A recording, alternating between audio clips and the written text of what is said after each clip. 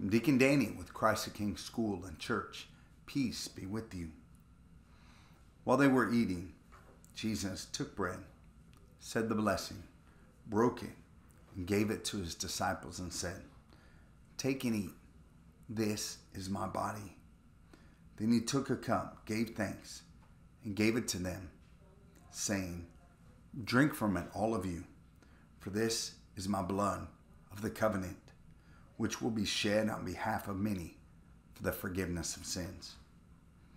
In the book, The Holy Bread of Eternal Life, the author offers this for our contemplation. Imagine eating the sun. And imagine you could do it without dying. What would happen? You would receive into your body the very source of light and warmth.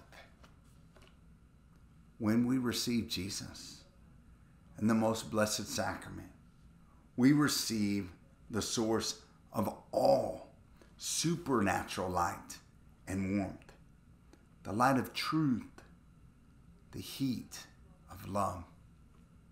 St. Ephraim says, "He who eats the Eucharist with faith eats fire and spirit."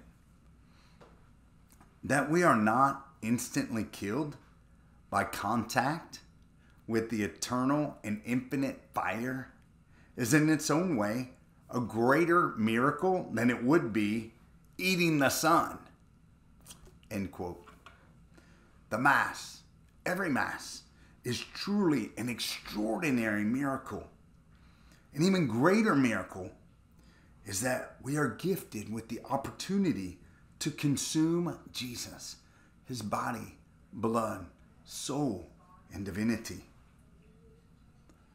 And in consuming this eternal fire, he transforms us more and more into his image. Take some time today and contemplate the great gift of the Eucharist and plan to pray the Mass this weekend. Hope to see you there. Let's pray for one another. God bless.